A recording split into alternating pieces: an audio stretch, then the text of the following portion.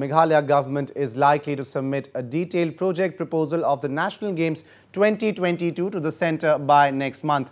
During the inspection of the site for the game village and stadium at New Shillong on Thursday, Meghalaya Chief Minister Conrad Sangma said that the government will soon meet Prime Minister Narendra Modi and submit the detailed project proposal for the infrastructure development, which are essential to host the National Games 2022.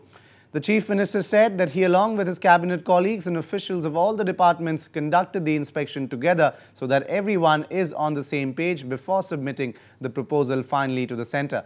He further added that the government had earlier submitted proposals to the centre to obtain financial assistance for infrastructure development. Along with our cabinet colleagues, we all are here together, and we asked all the officials of different departments to come here so that there's a proper coordination. So we have PWD, we have PHE, and we have Power Department also here, and of course Sports and Urban is here. So therefore and Tourism of course also is here. So the idea was to really get everybody together so that we could have one discussion and everybody could be on the same board. In 2022, Meghalaya will be hosting the National Games, and in the last 1 year, the department has been working very aggressively to ensure that land has been identified.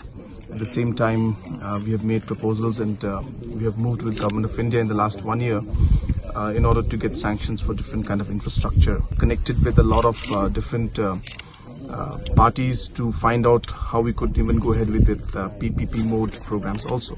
So all the options have been looked into, and today we have come here with the objective of inspecting the site of the games village as well as the main stadium. Today we came to see the location and overall study it, because in a few weeks or maximum a month's time, we plan to visit Delhi and meet the Honourable Prime Minister along with detailed proposals for development of this space. As I said, we have given some proposals, but we want to give the full proposal.